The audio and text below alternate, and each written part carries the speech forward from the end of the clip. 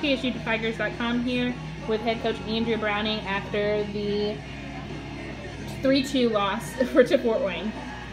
Coach, kind of some opening statements about the contest. I'm really proud of our kids. I continue to say this day in and day out, that they fight on a regular basis consistently. We're fighting from the first inning to the last, and to play an 8-inning game, I guess, that was a good little team that we faced, and we went hard. So they went for it. They were all out the whole game, and that's what we asked them to do. We didn't get the timely hits we needed in the clutch situations, but they went ahead. They took the lead early, and that's what we want them to do, and jump on them and stay on them. So it just was the difference in one run, and we're going to live to see another day and fight it out tomorrow.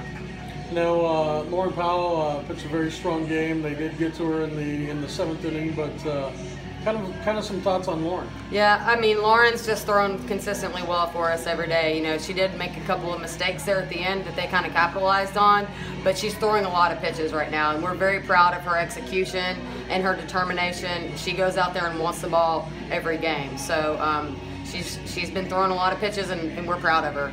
She's consistently getting better, and that's all we're asking her to do right now. Thank you, Coach. Thanks.